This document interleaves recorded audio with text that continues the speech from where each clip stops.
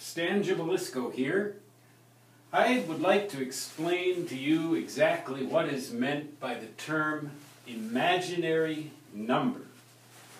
You may have heard this term before and wondered, well, aren't all numbers imaginary? And in a sense, they are.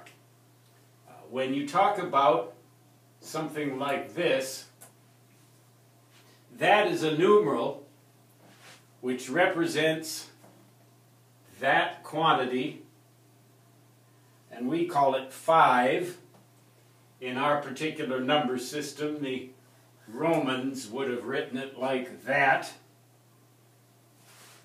These are numerals which stand for figments of our imagination.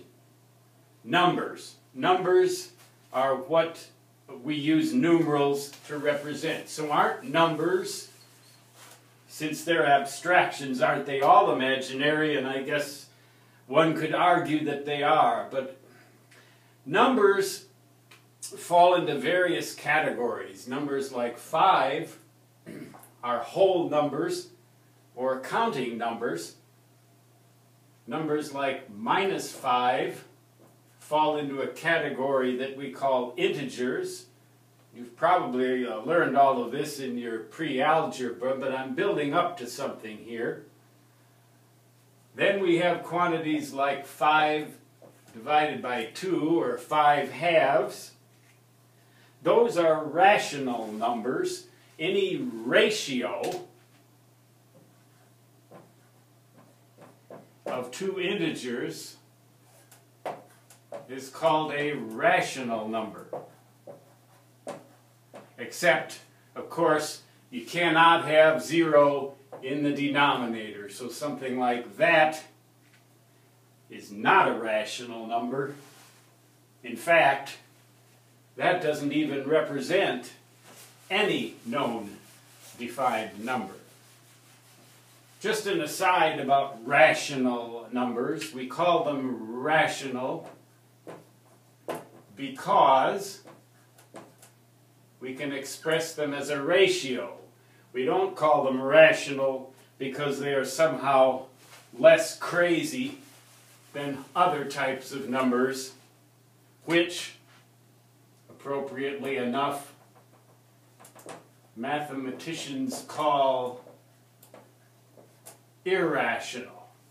Now, an irrational number cannot be expressed as a ratio of two integers. An example of that is the common number that we represent by that symbol, the lowercase Greek letter pi, which is the ratio of a circle's diameter, the ratio of its circumference to its diameter on a flat surface. Or the square root of 2.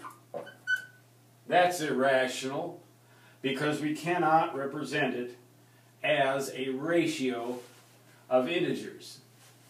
Well, there are still other ways that we can take algebraic symbols and try to make numbers. We've already found one, 7/0. I went through a great deal of mental gymnastics when I was in junior high and high school, and even in college, trying to define division by 0 because my 7th grade teacher adamantly refused to allow me to talk about it. And that made me mad. So I wanted to figure out why I couldn't divide by 0. Well, you can sure try, and I've done a whole lot of interesting stuff trying, but that isn't really the subject. You might call that an imaginary number. That's a really far out imaginary number. But think about something like this. We already talked about the square root of 2. What about the square root of -2? What can you multiply by itself to get -2? Or, even simpler, what about -1? What can we multiply by itself to get -1? Well, no known number that, that we ordinarily think of in everyday life to measure quantities with, like temperature or barometric pressure or wind speed. None of those quantities ever turn out to be anything like that. Whenever you square any number that you're familiar with, known as a real number, you always get either 0, in the case of 0, or a positive number. If you try to, 1 squared equals 1, but minus 1 squared also equals 1. 2 squared equals 4, but minus 2, the quantity squared, also equals 4. You can't square any known number and get minus 1, or for that matter, any negative number. So some mathematicians quite a while ago, came up with the idea, well, let's just suppose that this quantity really exists. Just because we can't imagine it very easily doesn't mean that it doesn't exist. So they called it an imaginary number, and they defined it, or they symbolized it by writing a lowercase letter I. Today, engineers will also sometimes symbolize it by writing a lowercase letter j. That is called the unit imaginary number. Now we can multiply this unit imaginary number by any real number we want. Say 3i. And for some reason when you use j, you stick it in front of the real number coefficient. You might have j times minus 5, which they would more often write as minus j5,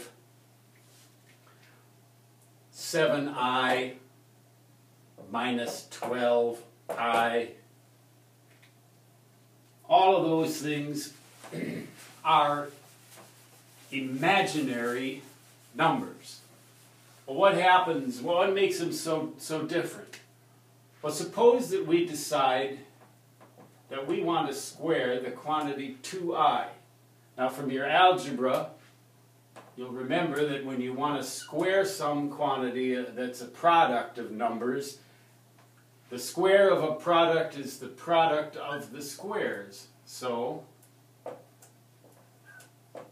that equals 2 squared times I squared, which equals 4 times I squared. But what is I but the square root, or the positive square root actually, of minus 1.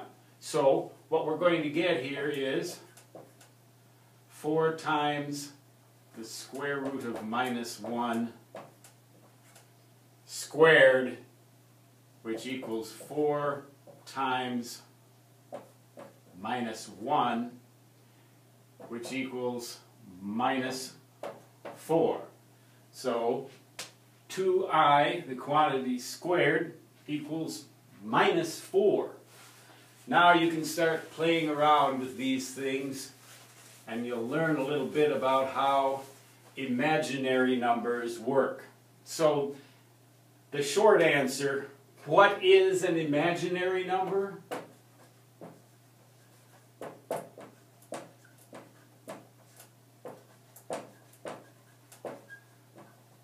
An imaginary number is any real number, which we might represent as r,